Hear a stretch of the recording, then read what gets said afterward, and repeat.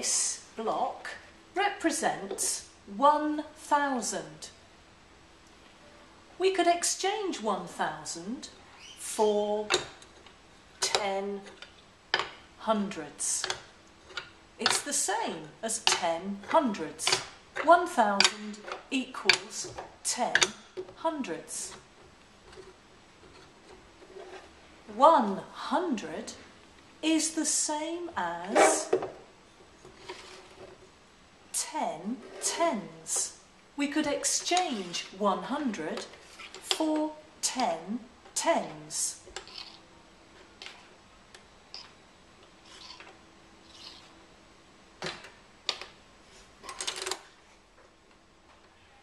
One 10 is the same as 10 units. We could exchange 1 10 for 10 units.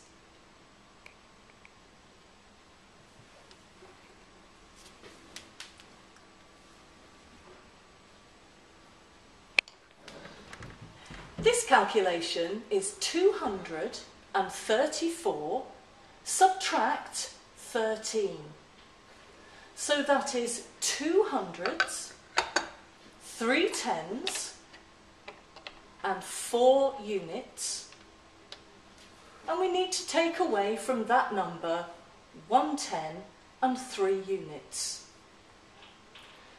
So if we start with the units, we need to take away 3 from 4 units. So 4 take away 3 leaves us with 1. Now let's move on to the tens column. We have 3 tens and we need to take away 1 10.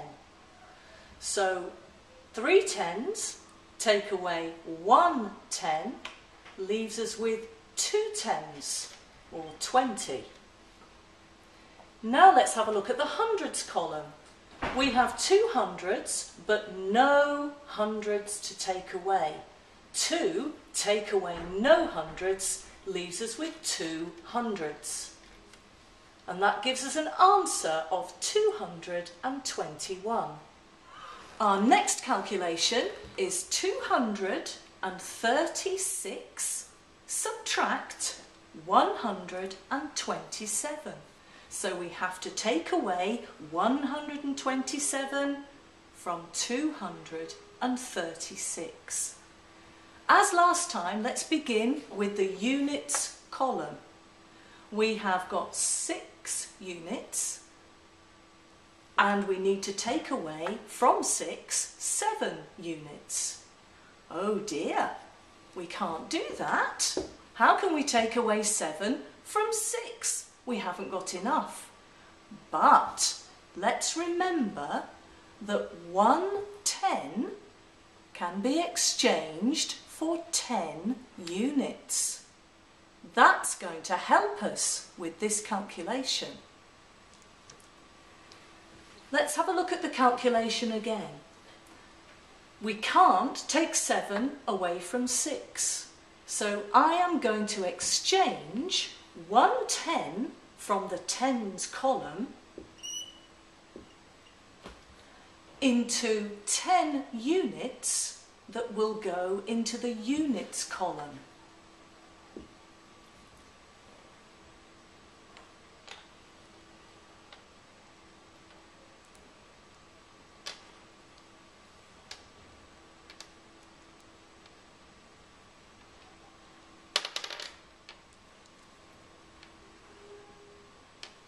So we now have 2 tens in the tens column, and we have a 10 and a 6, or 16 units altogether in the units column. Now we need to take away 7 from 16. We can do it. Let's take away 7 from our 16.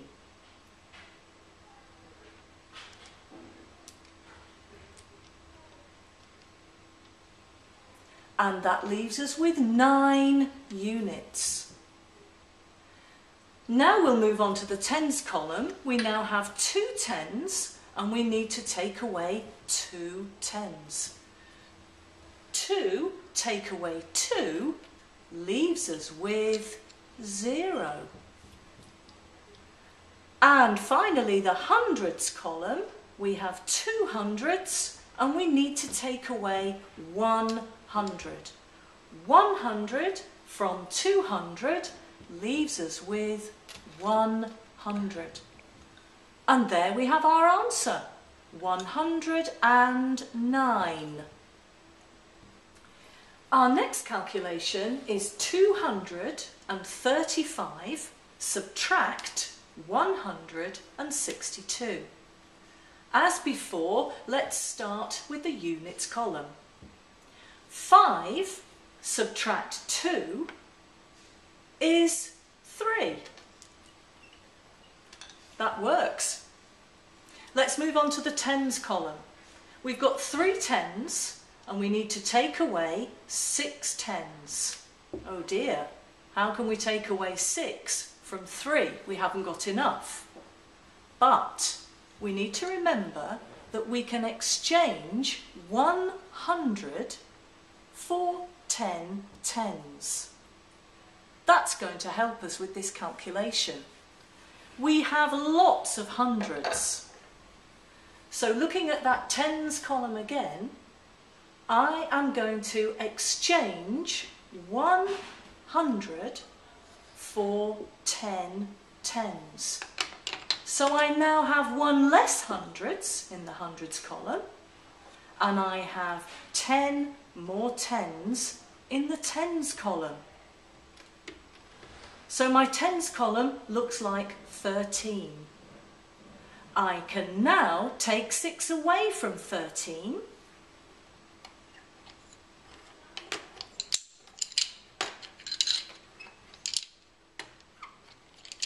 And that leaves us with 7.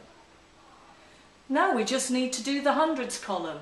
I now have 100 in the hundreds column after the exchange, and I need to take away 100. 100 take away 100 is 0. So my answer is 73. Our next calculation is 306 take away 143.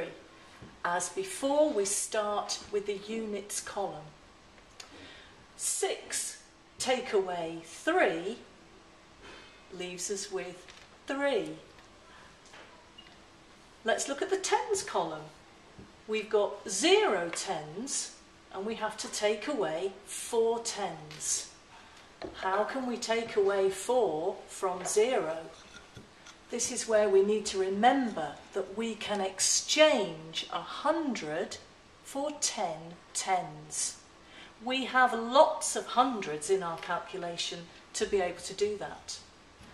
So if I exchange 100 from the hundreds column, our 300 becomes 200, and in my tens column I now have 10 tens.